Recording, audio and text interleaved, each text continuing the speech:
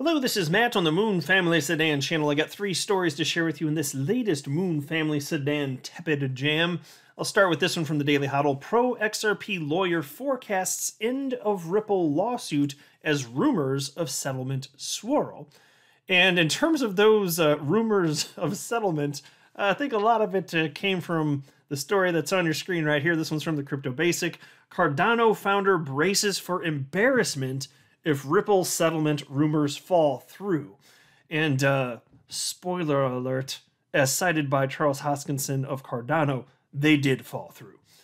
And then also I wanted to share with you some community discussion having to do with the idea of what happens to XRP on the exchanges where it is still traded in the United States if XRP is is found to be a security. Let's say Ripple actually loses and we get the most disastrous scenario possible.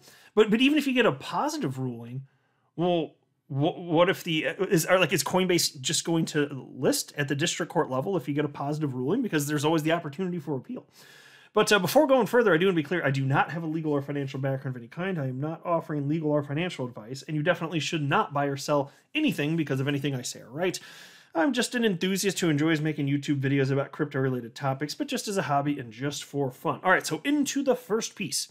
Attorney and XRP supporter John Deaton is now outlining when he thinks the U.S. Securities and Exchange Commission's lawsuit against Ripple will arrive at its long-awaited conclusion. On a new episode of Real Vision Crypto, Deaton was asked whether he sees the summary judgment for the case to happen by March 31st. I can't believe 2023. The damn lawsuit was filed at the end of 2020. Oh, how time flies when you're having fun, right? But anyway, here's a quote from attorney Deaton on Real Vision. I don't see it happening before March 31st, but it is possible because the judge is very aware. She granted us amici status. She knows that there are tens of thousands of holders, and there have been 17 amicus briefs filed in this case. So it's very possible, but you have millions of pages of documents that have been filed. She's going to have to go through it. I would say the end of March is the earliest. I fear it could go into April or early May for a decision as well, end quote. Oh, folks, I think he's perfectly reasonable to suppose that maybe the case, he may very well be right. I do not want it to drag on that long. I mean, yes, fine. Look, I'd rather make sure that Judge Torres doesn't feel rushed and she gets it done, in a way that is, quote unquote, right. I'd rather have that than it be rushed. But my God, I still hope it doesn't take that freaking long. It has been literally, we're coming up on the 2-year anniversary. Y'all remember the 2-year anniversary of the official filing of the lawsuit against Ripple. It was December 22nd of 2020. What is it? It's the 16th today, isn't it? Yeah, it's the 16th today. So, pretty darn close.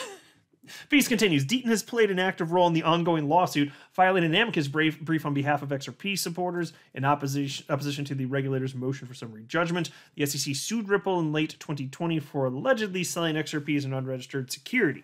And then we get into the Hoskinson stuff, which I have to highlight. I don't really want to belabor any points on this, but I do want to highlight this because it's news. This is an XRP-centric channel, and this has just been discussed all over the place throughout the community on social media and all sorts of crypto media outlets picking up the story, which is why you get headlines like this from the Crypto Basic. Cardano founder braces for embarrassment if Ripple settlement rumors fall through. Cardano founder Charles Hoskinson appears to have made peace with the potential embarrassment and backlash from the XRP community should rumors of a Ripple settlement with the U.S. Securities and Exchange Commission prove false, per a tweet from the Cardano founder today. And so just to remind you, it was during a AMA session, Ask Me Anything session, Charles Hoskinson was asked a question that resulted in him noting, because mind you, I'll just back up just a little bit. A lot of what was being discussed in that Ask Me Anything session was securities implications for Cardano, and so you can't really talk about that you could. It's not a good idea, but you shouldn't talk about securities implications for Cardano or any crypto without bringing up the current landscape and what's happening in the SEC v. Ripple case, which is going to be endlessly impactful to everybody in the space. And so he noted that he actually had heard from somebody that he works, and mind you, Charles Hoskinson, he's got somewhere in the neighborhood of like 1 million followers on Twitter, co-founder of Ethereum, founder of Cardano. He knows people. And so he knows top industry insiders. And so him hearing a rumor from somebody he knows is different than the rest of us hearing a rumor about anything having to crypto from people we know. Is a little different. I think it's fair to state.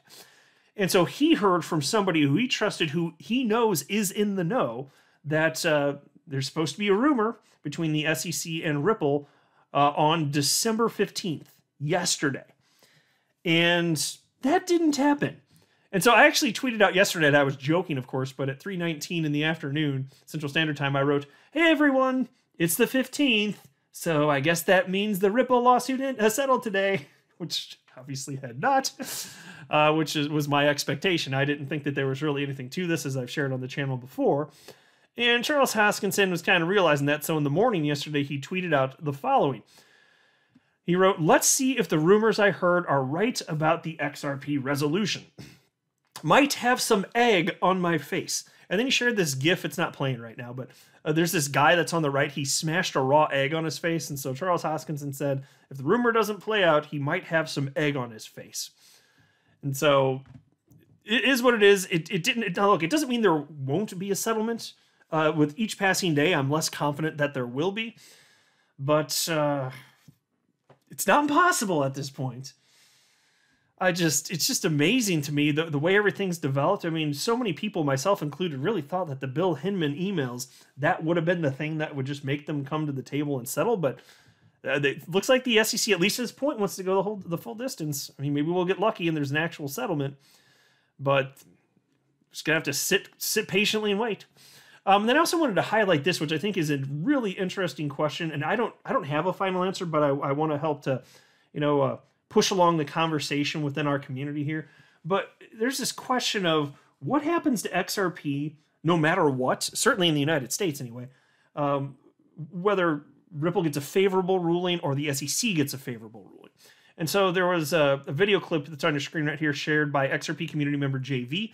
In the clip, there's a discussion going on this very topic, and it's from Brad Kime's YouTube channel. And JV wrote the following. "This is for everyone that's saying, oh, Uphold already sells securities, so they're just going to keep selling XRP. It doesn't work like that in the real world, people. Great interview." And then he says, "This is why I asked Uphold. What would be the next steps if Ripple loses and XRP is deemed a security? Even if Ripple appeals that decision by the judge, because as of now, we still able to throw money at it. Would there be an immediate delisting?" Now, that's a good question. I would love to know how Uphold would respond. And because there are like 3 cryptocurrency exchanges in the United States, including Uphold, where you can still buy and sell XRP. Not a lot of choices at this particular juncture in time. But, if I am concerned that if Ripple wins, which I think is most probable. When I say win, look, they could get fined. Even if they get like a technical loss, when I say win, what I'm really thinking is there a path forward for XRP in the United States? And even if the answer is yes, and the judge rules, hey, in terms of what's happening in secondary markets, those obviously are not unregistered securities transactions. Even if we get that, which I'm optimistic for, is Coinbase just going to suddenly, instantly relist XRP? I don't have the answer for that. Really, nobody does. Nobody knows for sure. But what's probable? Well, what happens if the day that it's announced that the judge rules in favor of Ripple for summary judgment, so Ripple wins? What if on that very day the SEC says, "Hey, we're going to appeal this thing. We're going to take it to the appellate court"? Well, does Coinbase then list XRP? When they've got all the shareholders to answer to and the board of directors and all that jazz? Is that what's going to happen? I hope the answer is yes, but I'm not that particularly optimistic that we necessarily would.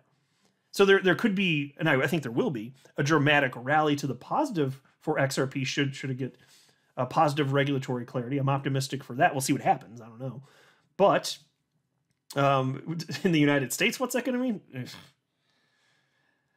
There's going to have to be a lot of internal discussions on what that means. maybe it would be reasonable. I don't know. If you're a general counsel at one of these firms, especially if it's Coinbase, like a publicly traded company, like what do you do?